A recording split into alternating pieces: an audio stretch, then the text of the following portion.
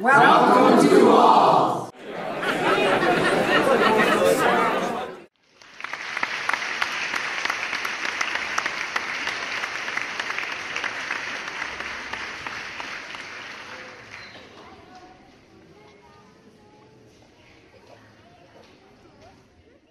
All right, welcome everyone here and there to the presentation.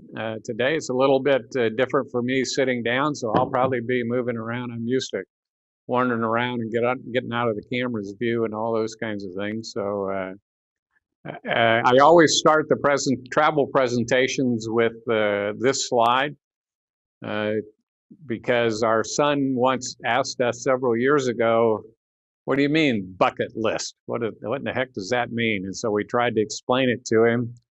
And about 100 countries later now, he finally gets it because our bucket list almost always has to do with travel. Next slide, please.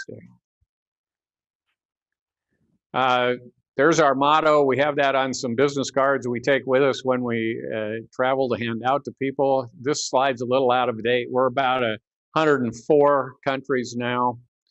And 15 cruises.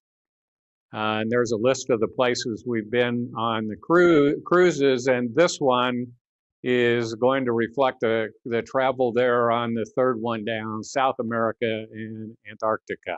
Next slide, please.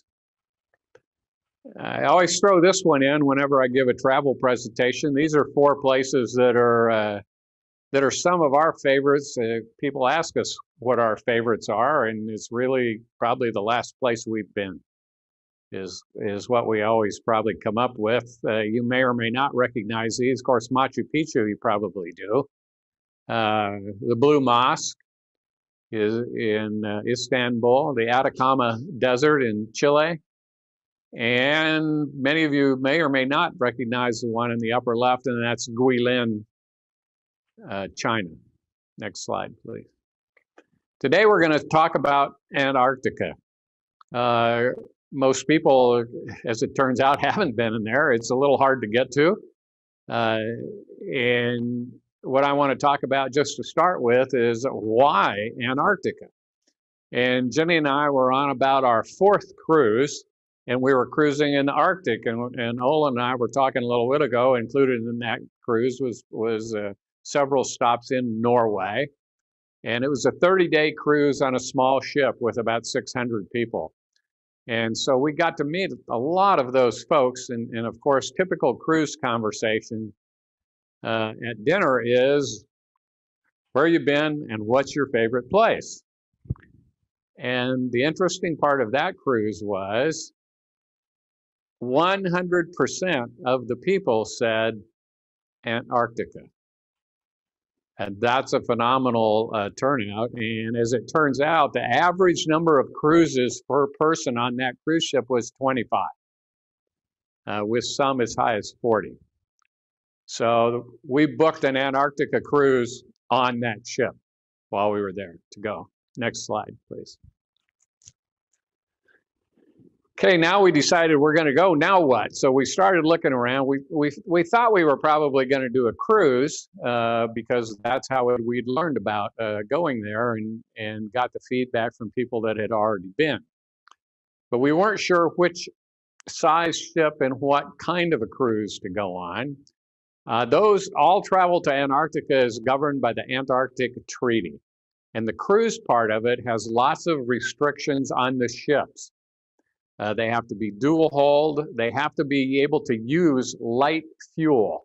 And that's not always the case with the big cruise liners, the big cruise ships. And so you have to meet that. Usually it's only the smaller of the big ships that can do that.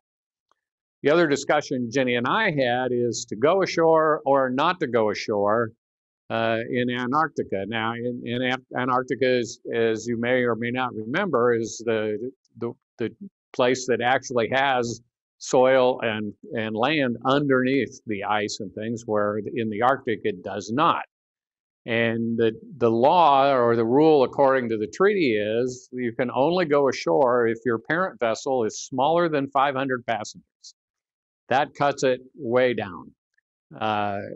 They can only be 100 passengers at a time disembarked in Antarctica, and the guide ratio has to be no higher or lower, depending on how you want to say that, than 1 to 20. So you have to have one guide for every 20 people going ashore.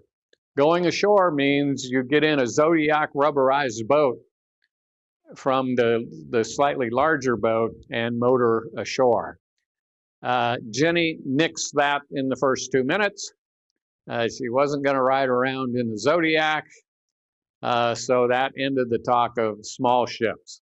You can visit by small ship and air. Just to give you an idea, the normal debarkation point for the small ships, we're talking 200, 250. I have some pictures of those in the presentation. That's the typical size going to Antarctica.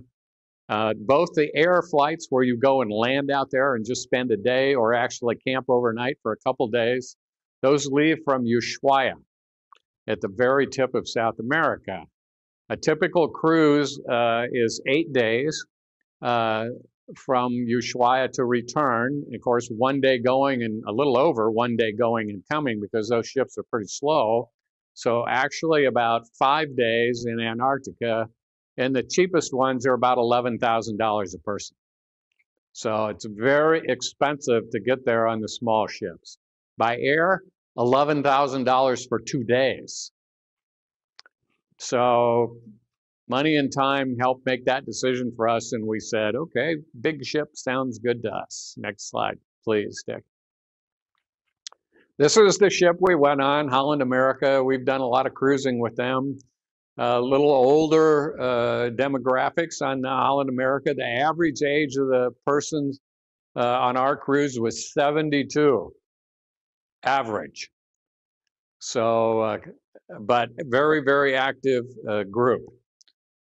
This ship has about 1,280 passengers, so no shore excursions, but as it turns out, at least in my opinion, you don't miss much at all by not going ashore in Antarctica. Here's the itinerary from the cruise line that was posted.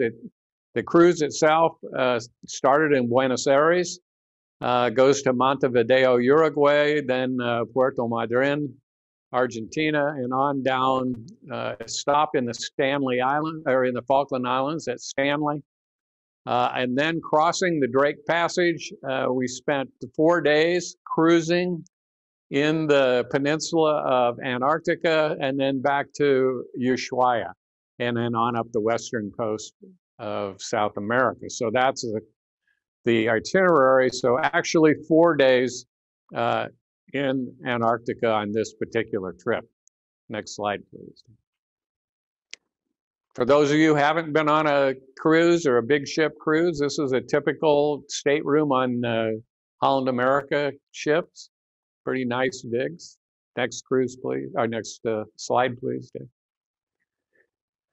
Our motto is we try to take advantage of everything that's possible to do whenever we go anywhere. So we got to Buenos Aires about a week early for this cruise because we're taking another 3-day excursion that I'll talk about next, and that's why a week early. We tried to see and do as many things as possible in Buenos Aires. A really easy city to get around in, especially if you do a little Spanish. Public transportation is really good. Ginny and I took tango lessons, as shown in the one slide there, and saw some performances, saw the opera, and walked our feet to stumps, walking around the rest of Buenos Aires. Really excellent city to visit, very easy for people who speak English. Next slide. We took a side trip, and I'm going to talk about that. It doesn't have anything to do with Antarctica, but if you ever get a chance to do this, this is probably our #1 single most scenic place we've ever been on all of our travels. And that's Iguazu Falls. It's on the Argentine-Brazil border. And at the time we went, you actually, to go to the Brazilian side, you had to have a Brazilian visa. So that made it a not inexpensive trip because we wanted to go both sides. So it took us 2 months to end up getting the visa. I had to go in person, get interviewed. It's good for 10 years, but we have that. And so we flew up. It's about an hour and a half flight, hour 45 from Buenos Aires up to Iguazu Falls. I'm only putting in 4 of the probably 500 pictures that I took at Iguazu Falls. This is one small section of the falls here. There are 700 separate waterfalls in the configuration. You can walk a lot of it, and it's totally different appearing from both sides of the border. So if you ever think about going, go to the Brazilian side too. Now they've done away with that visa requirement last year, so now it's a lot easier to do. So you want to go to the Brazilian side. We spent 3 days on the trip, 2 full days touring this, and the weather, as you can see in this, was absolutely gorgeous and a phenomenal place. Next slide. Slightly different view angle from all these falls are totally different than the ones that were in the last picture. And this one is actually standing on a viewpoint for one of the sets of falls looking back up the river valley. And it just happened to be, you can kind of see the rainbow there in the lower third of the picture. Because of all of the mist in the air, we're standing next to a waterfall taking this picture. And then we walked down the hill, and if you look at that, right where the rainbow is, that's a walking bridge where you can walk all the way across the river between the sides. And so we did that. We did the walk out across there and in the thing, but just a totally spectacular place. And we've been really fortunate, again, talking to all these multi-cruise, multi-trip travelers. They said, you got to go see the big 3, Niagara Falls, Iguazu Falls, and Victoria Falls. And so we finished those 3 last year when we went to Victoria Falls in Zimbabwe. So fantastic stuff. This is the first stop on the cruise. So you settle off and you cruise like 3 minutes. And you're in Montevideo, Uruguay, because it's directly across the bay of the river from Buenos Aires. So it's absolutely a very short trip. I didn't put a lot of slides in here about this, but just to give you an idea of the high points of things, one of the main things that you notice in Uruguay and also the rest of Argentina and even Chile on the other side is probably the most popular drink, and everyone drinks it 20 hours a day, in the upper left slide there is called mate, M-A-T-E. And it's a form of herbal tea, and they drink it continuously, all day long. Everybody's carrying some customized version of a cup that looks like that. And then the other thing, Uruguay, Argentina, Chile, they love their meat. And this is this is in Uruguay, but everybody uses the Argentine word parrilla. That's what this is. This is in an open market, and there were 10 of these little shops like this in the market, and you just go in because we no way, and even if you know some Spanish, you know the words for all these, but you point your finger and just have a great time. So next day. This is the next stop on the cruise on the way to Antarctica, and this is Puerto Madryn, Argentina, and we took an excursion, about an hour and 45-minute bus ride down the coastline to Punta Tombo, which is a national park. And it's a national park because it has the world's largest, highest concentration of sea lions. And now you're not allowed to go down and walk amongst them down there. Those rocks that in the lower left-hand picture, if you see the big kind of pile of rocks, that's the closest you can get on the ground. You do get to take little rubberized boats and go up and down the shoreline when you visit, but that's rough water out in there too. But a phenomenal number of sea lions, and worth the visit. Next slide. This little story about the Falkland Islands, that was one of the places we really look forward to. For many of you know, I was in the military and I taught at the Naval War College, and one of the conflicts that we talked about a lot in the Naval War College was the Falkland Islands War, or the Malvinas War, as the Argentines call it. So I was really interested to go there and see the, quote, battlefields and the terrain and the places that I would talk about during the course of instruction. Another interesting sidelight to me on this is a lady on our cruise. This was her 5th try to get to the Falkland Islands. She had been on every one of them an Antarctica cruise, and the 4 previous ones, she had not been able to get ashore at the Falklands. And the reason for that is the harbor is very shallow and not well protected at all for the winds. And so if you get winds anything like 15 miles an hour, you can't go ashore and things. We were lucky. We almost didn't get back to the ship because the wind came up while we were ashore. It was absolutely calm when we went ashore. A little bit tricky getting back, but kind of worth it. And the reason you go to Falkland Islands, if you're not a military person, is penguins. And we'll talk about that next. This is a shot we just walked. This is after we did our excursion to the penguins. This is the Episcopal Church in town, and that's a whalebone arch outside. This used to be a huge whaling capital back when that was the major form of fundraising down in this part of the world, and those are pretty impressive.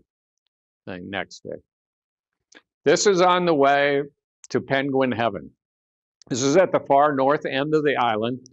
It's a 2.5-hour ride in a 4x4, and I mean you are 4x4 for 2.5 hours to get out there. This white stuff you see is not sand, it's penguin poop. And it covers everything at the north end of the island. So one of the first things you do when you get there is you get your industrial grade booties on and put them on over your shoes and get ready to stroll around out there. The remarkable, of course, it was nice and dry the day we were there, but absolutely no smell, none whatsoever associated with this. So it's kind of interesting from that. Lots of nesting areas. The penguins are, they don't get many visitors. There's probably 10 or 15 cruise ships a year make it in, if that, into the Falklands, usually less.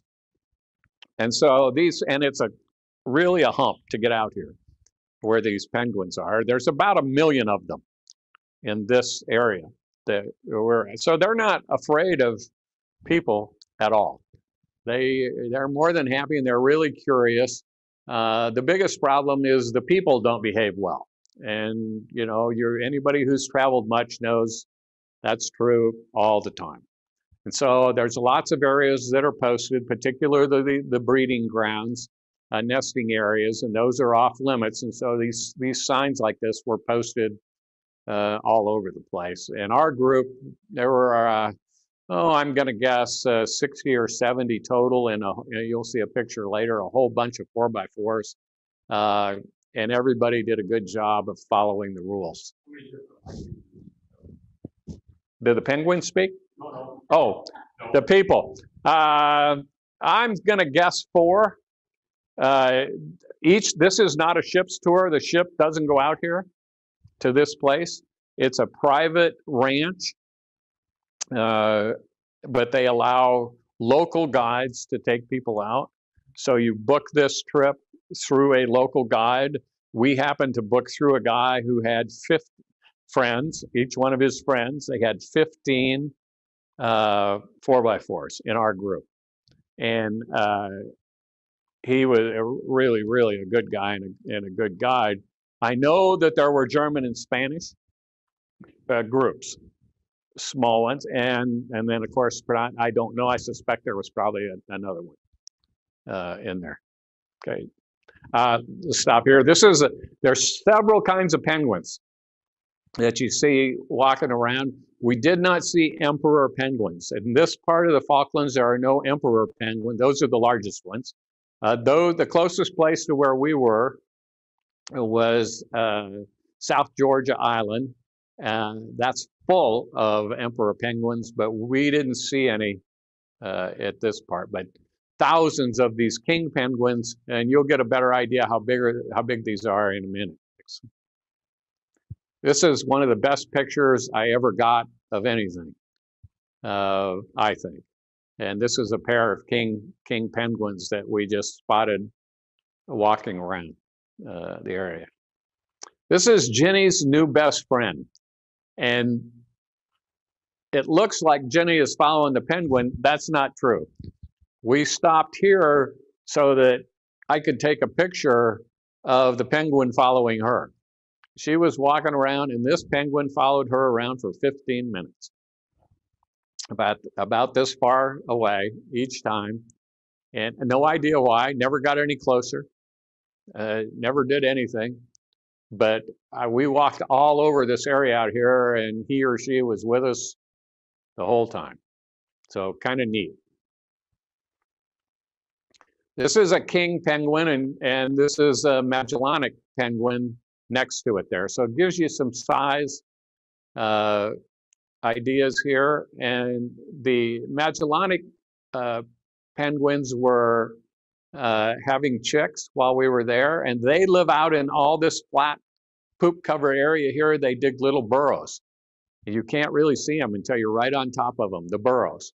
And we saw many of these burrows with little chicks inside them. We were off by about maybe a week to have them emerging and walking around, but they were all inside, still inside the burrows, the little Magellanic chicks. These are really cool. These are rockhopper penguins, and they're really exotic. They are about a foot tall, so they're small, really pretty small, but pretty exotic looking. Really, really fun to see and watch move around.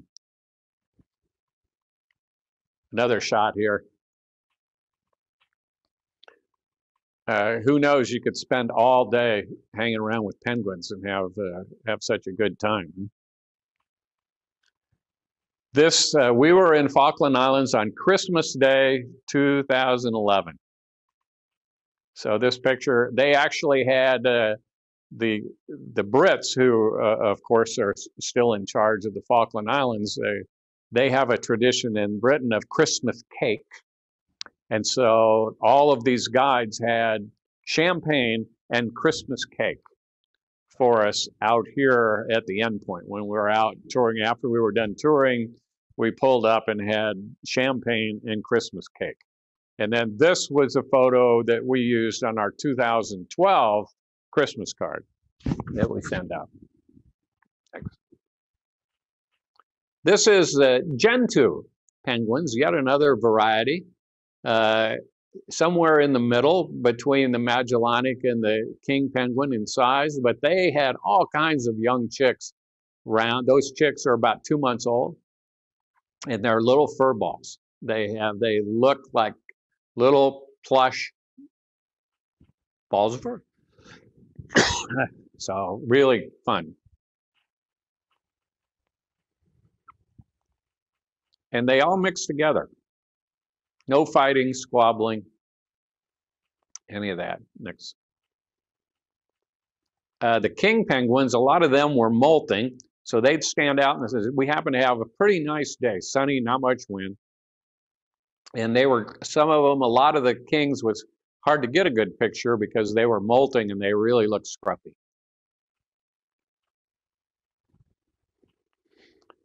This is some of the best pictures too. Of course, you had to be there, excuse me, to get the context. But The group in the background there with their bellies toward you are white are all coming back from fishing and from eating, running back in a group, just having a great time. And this group in the front has been working. This beach is probably 300 feet wide. And so they're working their way out, and they're heading out to hit the water and go fishing. They say hello to each other on the way by. Next slide. And then these guys make it to the water, and this is the last dash. Once they get within about 50 feet of the water, it's down onto all fours and full speed ahead. And away they go. And in 10 seconds, they're gone, and you don't see them again. That's the group. That's the total group size. A little more than half of these were our particular group that we went with. So a lot of people out there, seemed like. Interesting thing here, on the way back, we had to stop 3 times, unload 5 or 6 of our cars, get out and push another car out of the mud. So we got back, several of us, totally covered in mud and things from getting these cars out of the mud on the way back to shore. Of course, we got to do a little celebration back at the ship. Great day. This group here, our tradition was at every port, it was the responsibility of every couple or traveling companions to buy a bottle of wine they'd never had before, and then we'd get together and share it after the trips. Really a great group. This interesting thing here, the 2 fellows on the right of that slide, the closest there, it happens to be a couple. And the fellow on the far right with the sweater on his shoulders is an internationally, not known by me, but an internationally known concert pianist, and he makes several $1 million a year playing the piano. And his partner in the dark blue sweater at this time, 2011, was the chief flight attendant for United Airlines. Didn't fly anymore. He was in charge of all the flight attendants. So interesting. This is the kind of people you meet on cruises. It's one of the really fun things about going.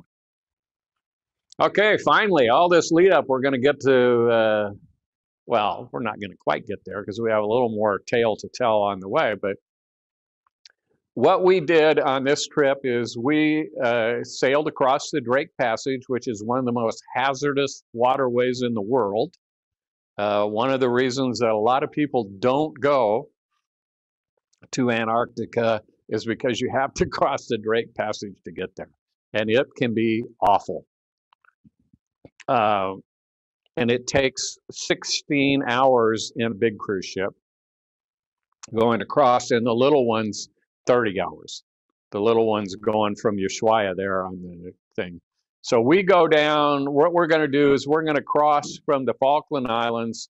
We don't go to South Georgia that you see out there in the far right-hand side of the slide. But we do go to the South Orkney Islands, Elephant Islands, these other Shetland Islands, and then these other red dots on the map here are research stations. And we'll talk a little bit about that as we go about talking about our actual travel through Antarctica. We had a pretty reasonable crossing going south, only 25-foot waves. Yeah. Now, amazingly enough, they did not close the walking decks going southbound. And so, stupid us, we are out there walking the deck in this, it's a beautiful day, and you would go from 15 to 15, and it was something. But yeah, those are some waves. This is the first real thing we passed. Now, we talked about the ordnance. This is Elephant Island. And I want to spend just a couple minutes talking about the Shackleton expedition, because we got a 2-hour lecture on that on board the ship. He was a British explorer, got trapped in the ice trying to make a cross Antarctica trip. And the things, got trapped in, this was sailing ship, 1914. Get trapped in some rough water and gets frozen in, can't escape. The ice, as we all know around here, moves continually. So in about 3 weeks, his ship was about the size of toothpicks, had been completely destroyed and ground up into pieces. So they were stuck on the ice floe for months. No rescue team, nobody knew where they were. This is no communications, anything like this. Finally, they decided they had to do something in the next, quote, spring time there. So they packed their things into some open boats and they hit the water. They went for 7 days in open boats in this kind of water, and they ended up on this island in the left picture, Elephant Island. There's nothing there. It's a barren rock. And they spent 6 more months on Elephant Island waiting to try to decide what to do. After that 6 months, they said, we can't do it. We've got to find somebody to rescue us. So 5 men, including Shackleton, went in one boat, and they hit out on the water, and they navigated, they're in a rowboat, they navigated in this kind of water, if you remember back to the slide, from Elephant Island all the way to South Georgia Island. And it landed on the south edge of South Georgia Island, which of course is not inhabited.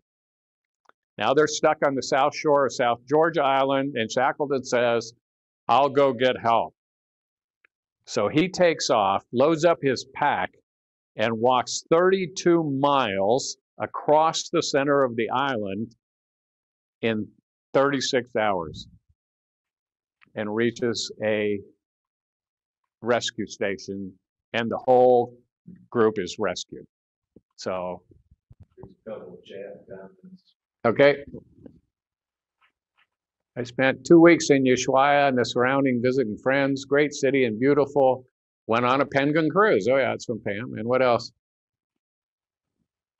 Yes. Who said that? Incredible voyage. Yeah, there's about 50 books out there. The one I've read is slightly different than that. It's called The Endurance, Shackleton's Legendary Antarctic Expedition by Caroline Alexander. That's the one I've read. There's bunches of books out there. Hers is a little newer, hundreds of photos. The interesting thing was they had a professional photographer with them taking photos on glass plates. That was the medium back then. And he had hermetically sealed cases, put these in, left them where they were stranded, and over 3 years later, they went back and got them, and they were okay. So it's an amazing, if you like adventure stories, that's one, the Shackleton expedition, look that up, and it's amazing. This is the first real iceberg that we saw. And I've been on Alaska cruises, I've been on other places where they say, oh, look, an iceberg. Nope, those aren't icebergs. This is an iceberg. And I was walking around the ship. Jenny and I have a kind of tradition. We try to do 3 miles a day on the ship. So I'm doing part of my 3 miles in the morning, come out of the stateroom, hook a left around the back end of the ship, and boom, this is off to the side of the ship about 1 mile away. So this iceberg is 1 mile away. It's at least 1.5 times bigger than the ship above the water. And unbelievable, beautiful things. And then they're everywhere. So you start looking around, and now we're into this. This is the Antarctic cruise that we're doing. This is what we see every day for 3 days outside the ship. Now, the other thing to remember about Antarctica, as opposed to the Arctic, Antarctica has dirt underneath the ice and things. And so it supports every kind of wildlife known to man. So there are seals, penguins, whales, orcas outside the ship all day long, every day. Yes, sir. Is that slide at the bottom, is that ice at the bottom you see? Yes. Yeah, that's part of the underground portion of those are ice shelf icebergs, and they break off and they look like this, or tabular. They're also called tabular icebergs. They're simply amazing and just beautiful when you see these. But the thing that I didn't take a lot of pictures of the wildlife, but another thing that I'll say right now is, and our captain said this, he had made 25 trips to Antarctica, our captain. We had the best weather he'd ever seen in his 25 trips. It was like this every day, all day long. No wind, sunny skies, bright visibility. So it was amazing. And we would watch seals chase penguins and orcas chase seals. And this is going on every day. And of course, the sunlight is nearly 20, this is like the reverse of the Arctic. Sunlight nearly 20 hours a day. Over there, next thing. More icebergs every day outside the window.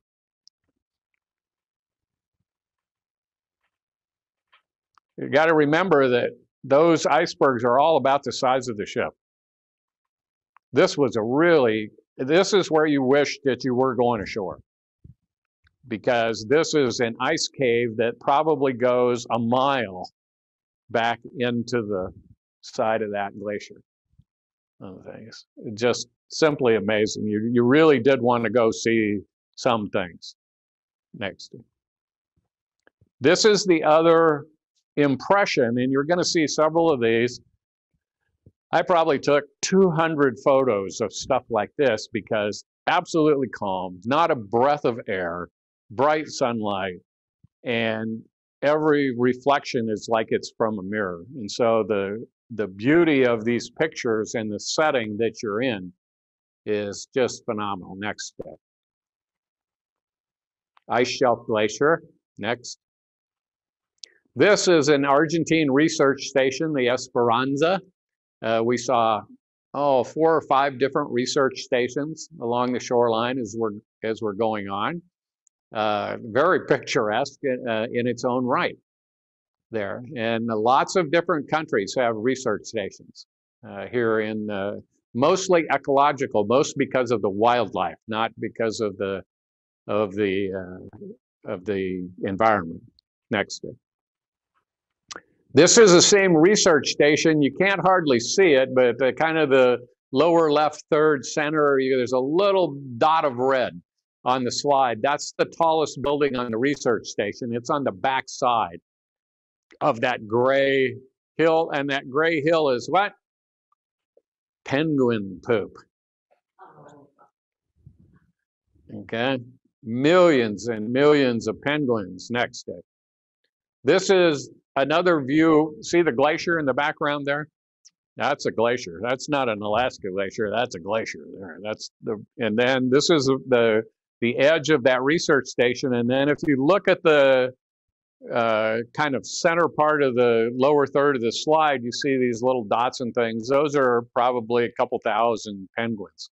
And right at the top of the ridge line there, up from the buildings, if you squint, you can see the 2 researchers that are sitting up there taking pictures of these penguins. That gives you an idea of the size and the scale that we're talking about. Now, the interesting thing here about this photo that it doesn't show is we sat here for an hour and watched the penguins climb out of the water and walk up that hill to those 2 places. Now, you try that as a penguin. You know, getting out of that and walk up over that terrain to get into that nesting ground location. It is an amazing physical event to watch them do that. This is another thing I didn't expect to see. And along the shoreline, flamingos on the shoreline in Antarctica. Who knew? You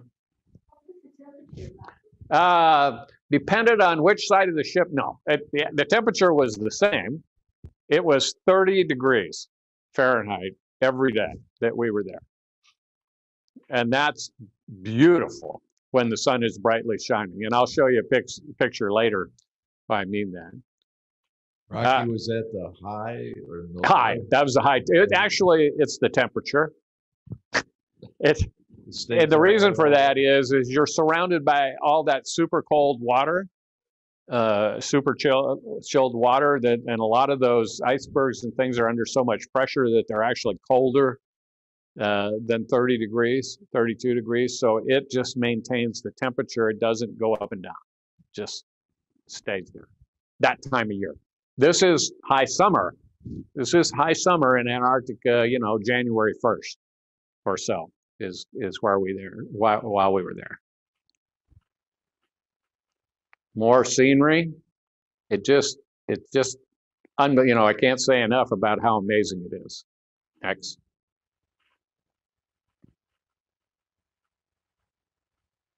Next. I mean, these look like they're made up. I took every one of these photos with not a fancy camera at all, just a regular, you know, auto shoot, point and shoot camera. Now this is an interesting shot here. In the very lower part of this slide, you see a ship that you can sail on for $20,000 a person and come over here and spend 2 weeks. And it's a sailing ship. You sail over from Ushuaia. And you can, it's kind of in the very bottom of the photo in the center, you can see the masts on the ship. And then behind the ship on the shoreline is a lighthouse on that little island that protects that bay. And that's, I mean, that's more adventuresome people than me. Next. What was the height of that iceberg? The mountain behind there? Oh, probably 8,000 feet. Okay, next. This is interesting. You saw this all the time. And this seals love to take the vapors, you know, lay out and sunbathe on the top of these little ice floes. I had a video in here that I took out because it's, you know, I told Dick it's just kind of too hard to control in a Zoom meeting, the video. There were on an ice floe like this, not this one, but one that looked very much like this, only a little smaller. A friend of mine gave me a video of 3 orcas working the ice floe, trying to get that seal to fall in the water. And they were on 3 separate sides, and they would hit it with their head, come up with their chin, knock it down, tip it up, and then get it rocking, get the momentum going. And then the one on the other end, when it came down, he would do the same thing. And they had this thing going for 15 minutes, and that seal would slide to within 1 foot of the edge and not go in, and they'd get up, but they couldn't get their mouth over the edge to get a hold of the seal. So they quit. And it was amazing. They spent 20 minutes trying to get this one seal and didn't get it. But there were 3 of them working together to try to make it happen. Next slide. That's just a close-up of the same seal. Next. Next. This is one of the less expensive. That's one of the $11,000 ships. If you look down in, you know, right in the middle of the frame, you can see the blue hull, kind of a little more brighter blue color. This is a 200-person ship, sails out of Ushuaia. You get to spend 5 days. That's a research station. I'm not sure which country, not ours, in the background there. And they, of course, the smaller ships, then they put people ashore and they get to do things. Next slide. And this, from this, here's a little bit closer view of that ship with the research station. And these are kayakers off that ship. And they have a ramp at the back of the ship that they can lower down. And they put their kayak on the ramp, get in and slide into this water. And they're kayaking out and watching the orcas eat the seals. And so, and I'm not sure that that's my idea of a good time, to be out in that frigid water with an orca eating a seal right next to you, because I'm not sure how good that orca's eyesight is. You know? So this is, I'm going to give you a couple minutes on this. This is the only photo I have of these guys and gals. And we had 2 boat loads of these Zodiac loads of these people come aboard, and they're from Palmer Station, which is a U.S. Research station in Antarctica. It was built in like 1968. We're there in high summer, so there's about 40 people, all scientists, at the station in the summer, and then that drops down to about 10 in the winter because it's a nasty place in the winter. They were on board. They got there about 8 o'clock in the morning. They spent all day. They ate 5 meals while they were there, because, you know, the kind of food we had on the ship was not what they were getting to eat at the research station. And then they left, and before that, you can't really see it in this slide, but the guy coming down the rope ladder there is carrying a 50-pound bag of grapefruit. And so they took bags of grapefruit and oranges and, you know, perishable things that they just don't ever get. And that was their pay for going. They gave continuous lectures all day long, and they're about what goes on at Palmer Station. Next slide. And yes, this is my temperature slide. Perfectly comfortable outside in just a long sleeve shirt out there. Absolutely, totally comfortable unless you walked into the shade. And then you wanted your hat and your coat and your gloves. As soon as you walked into the shade, you wanted your hat, your coat, and your gloves. But if you were in the sun, it was awesome, Nixon. Okay, now we get to go back to Ushuaia. That's the end of Antarctica. That's 3 days worth of compressed slides. We only thought we saw waves coming down. On the way going back, we had a full force 10 gale blew across. They put steel hurricane shutters on all the windows, except on all the windows that are low in the lower 2 levels of the ship, except ours. Ours was the absolute center cabin on the lowest level, and we booked that intentionally because of the Drake Passage, because it minimizes the moment on the rock and roll when you're in the middle of the ship. You don't get near the impact of the rock and roll and when you're in the down low and in the middle of the ship. So we could have made $1,000 selling tickets to our room for people to watch these waves during the crossing back. Again, they did lock everything down, everything. There were dining rooms were not open, nothing was open. You could go get a sack lunch at the dining room and take it back to your room, but not allowed to be out walking around doing anything, being anywhere.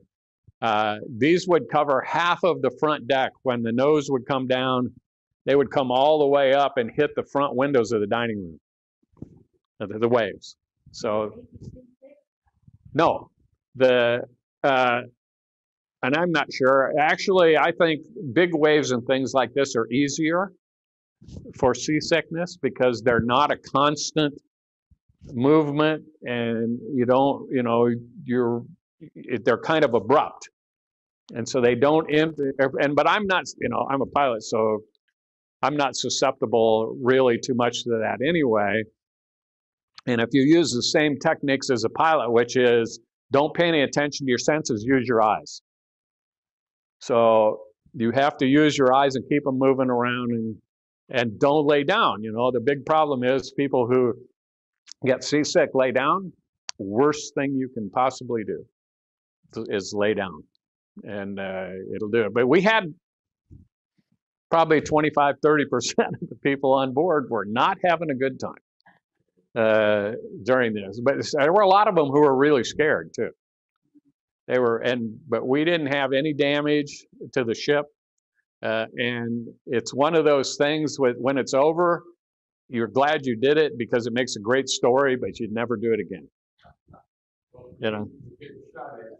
Yeah, no, that's right. But that's the thing with this is it was really beautiful when it was happening. Next. Okay, so we didn't get destroyed. We're pulling into Ushuaia. Pam talked about that. Really kind of a cool place. There's a huge national park at the very, very end of the South America there to Ushuaia. That's just fascinating to walk around. But most of us were glad to be, after the crossing, we're glad to be back in port. Next slide. So that's pretty much wraps up Antarctica. You can see that it's all about the scenery and the wildlife. When you go there, it's a very difficult place to get to. It is a place that Ginny and I would go back. We don't have very many places on our list where we said we would go back again. This is one of them. This is one where we would go back. To do this, though, you have to be mesmerized by beauty and things. If sitting and watching these things happen doesn't do it for you, then this is not the trip. Because there's no activities, you don't get off the ship, you don't do anything. It's all about just taking in the natural beauty that's around you, and does the thing. But well worth it. Any questions? Feel free to unmute your microphone, ask questions, or type something into the chat box.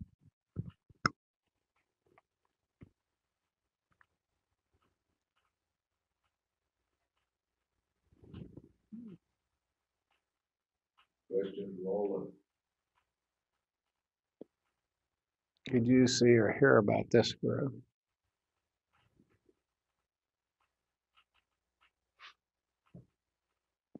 Oh, no, I didn't. I haven't heard that.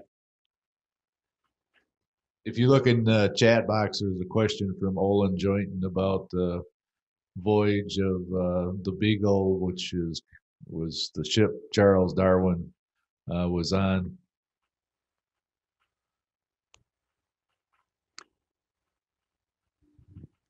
Oh, I think he's talking about taking some of the natives back. Right? Yeah, no, I did. I have read about that, about taking the natives back, and they were, they being the people on the Beagle, were really impressed with the culture and the knowledge that these people had, but they didn't wear clothing, as was kind of common in the Caribbean areas or in the South Sea Island areas. And so, yes, I do remember reading about that, and actually one of them became a British citizen and became very well known throughout, and did dress up in all the British finery of the time and do that. Yes, I think his name was Jeremy. Yeah, I think that's right. But they were without any clothes in the raging wind and driving rain and probably 35-degree weather all the time. I think they survived on seaweed and mussels. And yeah, when you think back on like the Shackleton expedition, and not only his, but there's 100 stories like that of these explorers.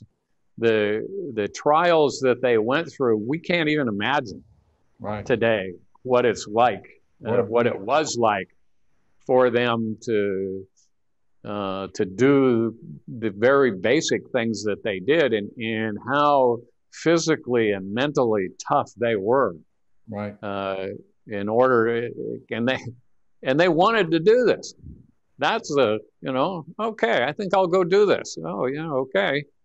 So it is simply amazing, their capabilities.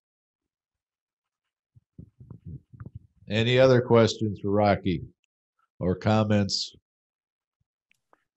Just as a point of interest for I don't know what this cruise costs now. I think it's in the $3,500 to $4,000 per person area for 20 days. It was much cheaper than that when we did it, but I think that's right about now. You're looking at about $4,000. Rocky, I'm curious about how people survive. What did they Where? In the Antarctica. Oh, there's everywhere you look, there's stuff to eat, if you're willing to eat it. For instance, Shackletons, they were trapped in the ice, but they were only, a mile or so from the water, or less, by the time they got trapped in the ice. And the amount of wildlife in the water, now fish and birds and seals and penguins and all these things, they're everywhere. Everywhere we were, there was all this wildlife. I can't imagine they didn't have a way to capture, net these things, the fish, the penguins, the birds, there wasn't any fruits or vegetables. They had to do rock. No, they had a capability to start fires. They could burn the ship. No, I mean, it's a wooden ship. They did have a capability to have some fire and get some warmth, and yeah, they weren't totally out of, they weren't naked and alone and just dumped there. They had some resources they could use. And, I've taken probably 5 or 6 survival courses for all various parts of the world, including the Arctic, which is much different than Antarctica. In the Arctic, you don't have all those things to eat. In Antarctica, it's a wonderland of things to eat. And if you don't mind eating moss, and yeah, I mean, it's good for you. And things, and so all those, and lichens, all those things that you see that are orange and green and that color the rocks, that's all edible. There's a question from Pam about, can you show us on the map where Shackleton was stuck? Yes, I think It's right. Yeah, right. Is that Elephant Island? I think it's Elephant Island, right? Right. It's right about there. He was actually stuck on the mainland, down to the right there. Okay, I'm going to point on this map, and then you can do it on yours, Dick. I'm going to leave the thing, but I think right. That's Elephant Island, right where you're at here. It's right here, is Elephant Island. He actually came, his ship is right here. Oh, down by the. Yeah, right here. That's where the ship was, because he was trying to go across the center part of the thing, and that's where they came out.